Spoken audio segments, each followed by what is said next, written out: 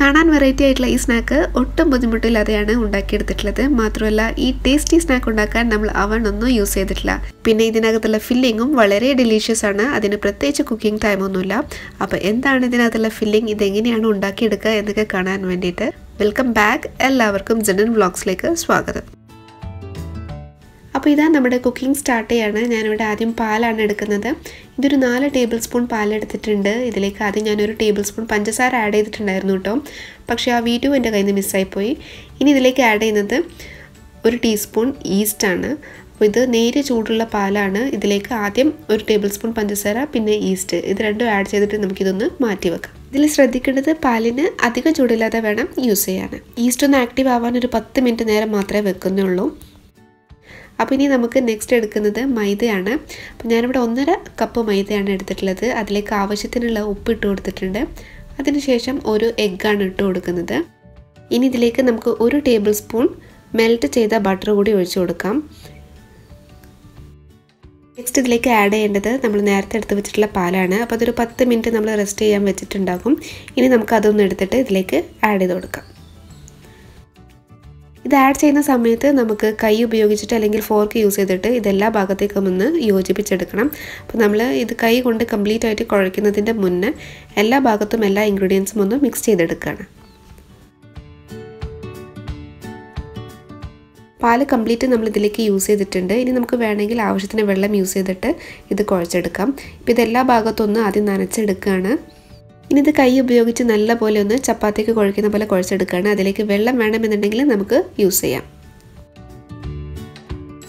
ഇത് നമ്മുടെ മാവ് ഇവിടെ നല്ല പോലെ കുഴച്ചെടുത്തിട്ടുണ്ട്. നമുക്കിനി ഇത് ഒന്ന് റെസ്റ്റ് ചെയ്യാൻ വെക്കണം. അപ്പോൾ റെസ്റ്റ് ചെയ്യാൻ വെക്കുന്നതിൻ്റെ മുന്നേ നമ്മൾ യൂസ് ചെയ്യുന്ന വെസൽ ഒന്ന് ഗ്രീസ് ചെയ്ത് വെക്കാം. അപ്പോൾ ഞാനിതവിടെ ഗ്രീസ് ചെയ്തിട്ടുണ്ട്. ഇതിലേക്കിനി നമ്മുടെ മാവ് വെച്ചതിന് ശേഷം നമുക്കിതൊന്ന് കവർ ചെയ്ത് വെക്കാം.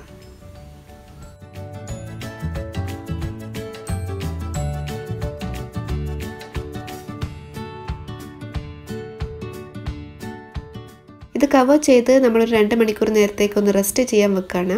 അപ്പോൾ നമുക്കിത് മാറ്റി വെക്കാം. ഫില്ലിംഗ് ആണ് റെഡിയാക്കാൻ പോകുന്നത്. അതിനുവേണ്ടി ചിക്കൻ എടുത്തിട്ടുണ്ട്. ഇത് 200 ഗ്രാം ചിക്കനാണ്. ബോണിൻ പീസാണ്. ബോൺലെസ് ആണെങ്കിൽ നിങ്ങൾ ഇത്ര വെയിറ്റ് എടുക്കണ്ട. അപ്പോൾ നമുക്കിത് ഫ്രൈ ചെയ്തെടുക്കാം. മാരിനേറ്റ് ചെയ്തിട്ടുള്ളത് ഉപ്പ്, മഞ്ഞൾപ്പൊടി, മുളക് പൊടി, ഇത് മാത്രം യൂസ് ചെയ്തിട്ടാണ്. അപ്പോൾ ഇതാ ഫ്രൈയിങ് എല്ലാം കഴിഞ്ഞിട്ടുണ്ട്. ഇനി നമുക്കിതൊന്ന് പൊടിച്ചെടുക്കണം. അതിനുവേണ്ടി ബോണെല്ലാം റിമൂവ് ചെയ്ത് ഒരു ജാറിലേക്ക് ഇട്ട് കൊടുത്തിട്ടുണ്ട്. ഒരു മിക്സർ ജാറിലേക്ക് ഇട്ട് കൊടുത്തിട്ടുണ്ട്. ഒന്ന് ചെറുതായിട്ടൊന്ന് പൊടിച്ചെടുക്കുകയാണ് വേണ്ടത്, പേസ്റ്റ് ആക്കരുത്.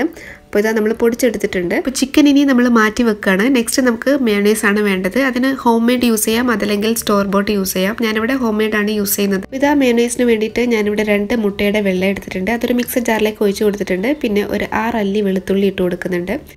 ഇതൊന്നും നമുക്ക് നല്ലപോലെ അടിച്ചെടുക്കണം. അതിന് ശേഷമാണ് നമ്മൾ ഓയിൽ ഒഴിക്കുന്നത്. ഓയിലിൻ്റെ മെഷർമെൻറ്റ് നമ്മൾ മുട്ടയുടെ വെള്ളം എടുത്ത അതേ മെഷർമെൻറ്റ് തന്നെയാണ്. സൺഫ്ലവർ ഓയിൽ മുട്ടയുടെ വെള്ളം എടുത്ത അതേ അളവിൽ എടുത്തിട്ടുണ്ട്. അതിൻ്റെ പകുതിയാണ് ആദ്യം ഒഴിക്കുന്നത്. അത് നല്ലപോലെ അടിച്ചെടുത്തതിന് ശേഷം ബാക്കിയുള്ള ഓയിൽ കൂടി കംപ്ലീറ്റ് ആയിട്ട് ഒഴിച്ചു കൊടുത്ത് അടിച്ചെടുക്കുകയാണ്. മയോണൈസ് ഉണ്ടാക്കുന്ന വീഡിയോ ഇതിൻ്റെ മുന്നേയും ഞാൻ പല വീഡിയോസിൽ കാണിച്ചിട്ടുണ്ട്. അതുകൊണ്ടാണ് ഞാനിത് വേഗം പറഞ്ഞു പോകുന്നത്. അപ്പോൾ ഇതാ നമ്മൾ അടിച്ചെടുത്തപ്പോൾ നമ്മുടെ കൺസിസ്റ്റൻസി പ്രോപ്പറായിട്ട് കിട്ടിയിട്ടുണ്ട്. ഇനി നമുക്കിതിലേക്ക് 1.5 ടീസ്പൂൺ ചെറുനാരങ്ങയുടെ നീരും ആവശ്യത്തിന് ഉപ്പും ചേർത്ത് ഒന്ന് മിക്സ് ചെയ്തെടുത്താൽ മതി. നമ്മുടെ മയോണൈസ് റെഡി ആയിട്ടുണ്ട്. നമുക്കിനി നമ്മുടെ മാവ് ഒന്ന് നോക്കാം. ഇവിടെ 2 മണിക്കൂർ കഴിഞ്ഞിട്ടുണ്ട്.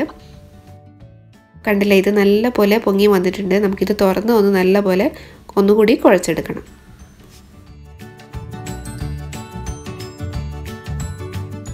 മാവ് ഇപ്പോൾ നല്ല പോലെ ഒന്നുകൂടി കുഴച്ചെടുത്തിട്ടുണ്ട്. ഇനി നമുക്കിതൊന്ന് പരത്തിയെടുക്കണം. ഇത് ചെറിയ ബോൾസ് ആയിട്ടല്ല പരത്തുന്നത്, മൊത്തത്തിലാണ് പരത്തുന്നത്. അതുകൊണ്ട് വലിയ സ്പേസ് തന്നെ വേണം. ഞാനിവിടെ കൗണ്ടർ ടോപ്പ് ക്ലീൻ ചെയ്തിട്ട് ഒന്ന് ഡസ്റ്റ് ചെയ്തെടുക്കുകയാണ്. പരത്തുന്ന സമയത്ത് ഡസ്റ്റ് ചെയ്യാൻ നമുക്ക് മൈദ തന്നെ യൂസ് ചെയ്യുന്നതായിരിക്കും ബെറ്റർ. വേറെ അരിപ്പൊടിയൊന്നും യൂസ് ചെയ്യാതിരിക്കുക. അപ്പോൾ നമുക്കിതൊന്ന് പരത്തിയെടുക്കാം.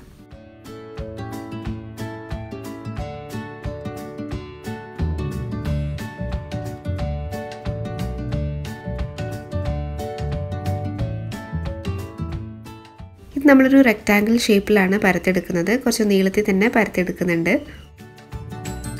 മാവ് നമ്മൾ മൊത്തമായിട്ട് ഒന്നിച്ച് പരത്തിയെടുത്തിട്ടുണ്ട്. നമുക്കിനി ഇത് ഫില്ലിംഗ് ഇതിലേക്ക് വെക്കുന്നത് എങ്ങനെയാണെന്ന് നോക്കാം. ഒരു എൻഡിൽ നമ്മൾ ആദ്യം മയോണൈസ് ആണ് സ്പ്രെഡ് ചെയ്ത് കൊടുക്കുന്നത്. അപ്പോൾ അതാ ഇതുപോലെ നമുക്കൊന്ന് സ്പ്രെഡ് ചെയ്ത് കൊടുക്കാം. ഇതിൻ്റെ മുകളിലേക്ക് നമ്മൾ അരച്ച് വെച്ചിട്ടുള്ള ചിക്കൻ ഇട്ട് കൊടുക്കുകയാണ്. കുറച്ച് വീതിയിൽ തന്നെ നമ്മൾ ഈ ഫില്ലിങ് വെച്ച് കൊടുക്കുന്നുണ്ട്.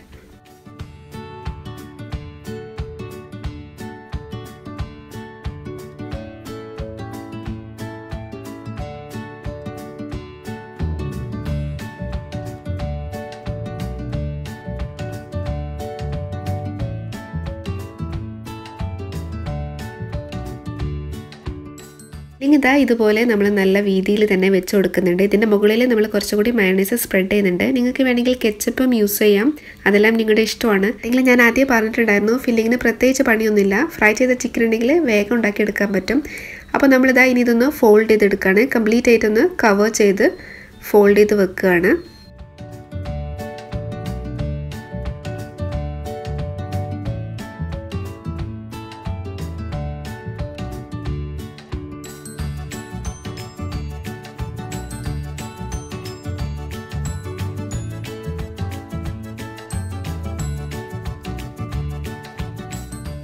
നമ്മളിനി ഇതിൻ്റെ മുകളിലേക്കൊന്ന് ബ്രഷ് ചെയ്യാൻ മുട്ട എടുക്കുന്നുണ്ട്. മുട്ട ഞാൻ എക്സ്ട്രാ എടുത്തിട്ടില്ല, നമ്മൾ മയോണൈസ് ഉണ്ടാക്കാൻ വേണ്ടിയിട്ട് യൂസ് ചെയ്തിട്ടില്ല, യോക്ക് മാത്രമാണ് യൂസ് ചെയ്തിട്ടുള്ളത്.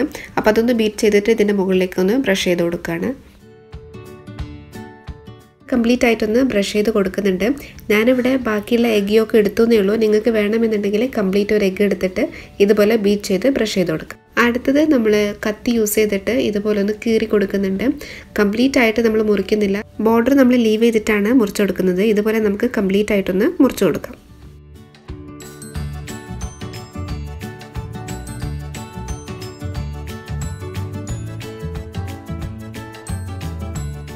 അപ്പോൾ ഇതാ മുറിച്ച് കഴിഞ്ഞിട്ടുണ്ടെങ്കിൽ നമ്മൾ പഴയതുപോലെ കംപ്ലീറ്റ് ആയിട്ടൊന്ന് ഫോൾഡ് ചെയ്തെടുക്കുകയാണ്.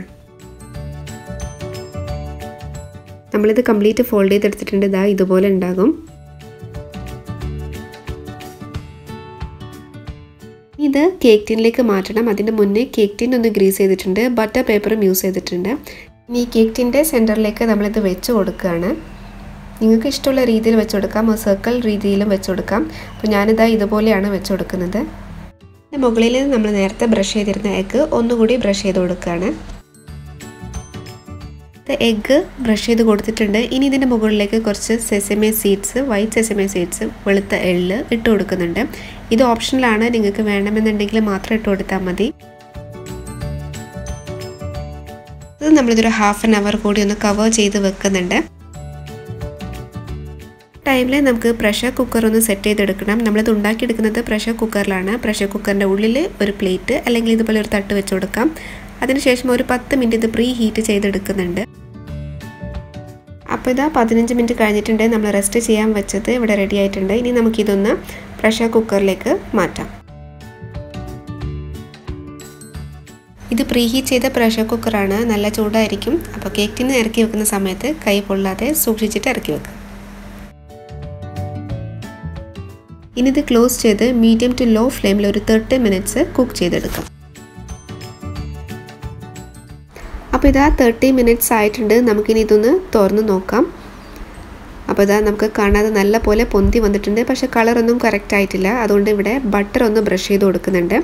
അതിനുശേഷം നമ്മളിത് അപ്സൈഡ് ഡൗൺ ഫ്ലിപ്പ് ചെയ്ത് കൊടുക്കുകയാണ്. കേക്ക് ടിന്ന് പുറത്തെടുത്തിട്ട് വേണം ഇത് ചെയ്യാൻ. അതിനുശേഷം പിന്നെയും കേക്ക് ടിന്ന് പ്രഷർ കുക്കറിലേക്ക് വെച്ച് ക്ലോസ് ചെയ്ത് ഒരു 10 മിനിറ്റ്സ് മീഡിയം ഫ്ലെയിമിൽ കുക്ക് ചെയ്തെടുക്കുകയാണ്. ഇതാ 10 മിനിറ്റിന് ശേഷം നമ്മൾ അഗെയിൻ പ്രഷർ കുക്കർ തുറന്ന് നോക്കുകയാണ്. ഇനി നമുക്ക് കേക്ക് ടിന്നൊന്ന് പുറത്തേക്ക് എടുക്കാം. ഇതൊന്ന് ഫ്ലിപ്പ് ചെയ്തതിന് ശേഷം നമുക്ക് നോക്കാം നമ്മുടെ സ്നാക്ക് റെഡി ആയിട്ടുണ്ടോയെന്ന്. അപ്പോൾ ഇതാ നമ്മുടെ സ്നാക്ക് നല്ല പെർഫെക്റ്റ് ആയിട്ട് റെഡി ആയിട്ടുണ്ട്. നല്ലപോലെ കുക്കായിട്ടുണ്ട്, കളറും പെർഫെക്റ്റ് ആയിട്ടുണ്ട്. അവനൊന്നും ഇല്ലാതെയാണ് നമ്മളിത് തയ്യാറാക്കി എടുത്തിട്ടുള്ളത്. 1 സൈഡ് മാത്രം കുക്ക് ചെയ്താൽ ഇത് നമുക്ക് പെർഫെക്റ്റ് ആയിട്ട് കിട്ടില്ല. അപ്പോൾ 2 സൈഡ് കുക്ക് ചെയ്യണം. ബട്ടർ ബ്രഷ് ചെയ്യാനും മറക്കരുത്. അപ്പോൾ നിങ്ങൾ എല്ലാവരും ഇത് ട്രൈ ചെയ്ത് നോക്കുക, നിങ്ങൾക്ക് എല്ലാവർക്കും ഇഷ്ടമാകും. അപ്പോൾ ഈ വീഡിയോ, ഈ റെസിപ്പി, ഈ മെത്തേഡ് എല്ലാം നിങ്ങൾക്ക് ഇഷ്ടപ്പെട്ടിട്ടുണ്ടെങ്കിൽ തീർച്ചയായിട്ടും ലൈക്ക് ചെയ്യാനും ഷെയർ ചെയ്യാനൊന്നും മറക്കരുത്. അതുപോലെ നിങ്ങളുടെ ഫീഡ്ബാക്കും ഞങ്ങളെ അറിയിക്കുക. മറ്റൊരു കാര്യം, സബ്സ്ക്രൈബ് ചെയ്യാതെ വീഡിയോ കാണുന്നവരുണ്ടെങ്കിൽ please consider subscribing. So see you in next video. Till then take care and by.